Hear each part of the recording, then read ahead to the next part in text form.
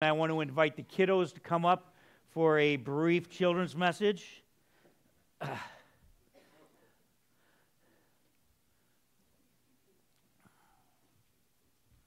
Come on up. We got a crowd here this morning. That's excellent. Come on up, come on up. All right. Come on, come on. All right. Have a seat here, guys. Okay. Okay, I have a question for you. Rosemary, can you put up that picture? Can you tell me, what do you notice about the two children in this picture? They are messy and muddy, right? So what if that happened to be you, and you were outside playing and you got all messy and muddy like that, and Mom said, "Come inside for dinner," and you walked up to the door, what do you think your mom would say?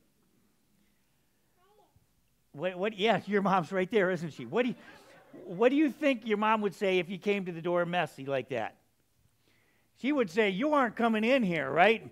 She might even turn a hose on you and wash you off or make you strip down. And she said, "You are not coming inside like that." You know what?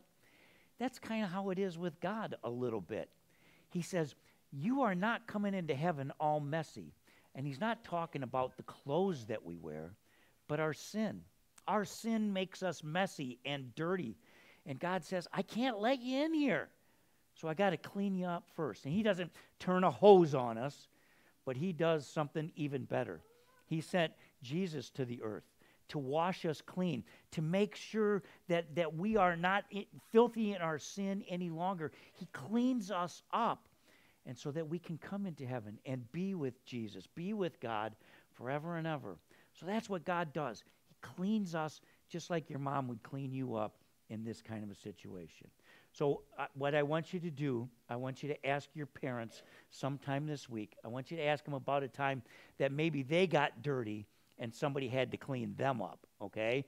You've probably been in that situation, but I want you to ask your parents about a time when they were really dirty, okay? All right, let's take a moment and pray.